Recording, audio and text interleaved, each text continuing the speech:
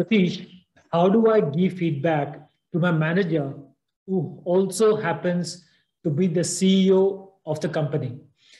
I looked at Amit and asked him in what context he was asking me this question. Amit said that they have an open culture in their well established startup. However, one problem he was trying to deal with of late was giving feedback to his manager. Even though his manager said that he was open to taking feedback from his team. Amit said that often his manager took the feedback in a negative way and eventually became aggressive. What is the point in telling one thing and doing another?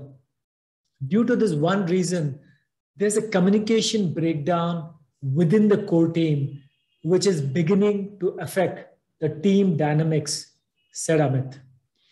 I looked at Amit and said, there is no one glove fits all approach for this challenge.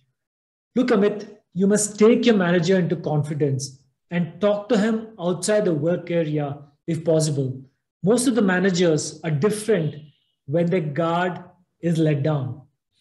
If this does not work, then Amit, you might have to talk to someone who he sees as an equal partner or unbiased.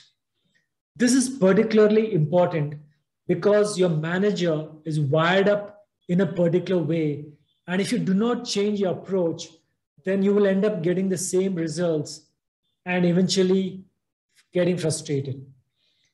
Which specific challenge have you been trying to work your way through and not getting the desired results? Take a step back and change your approach from this moment. You will be surprised with the outcome.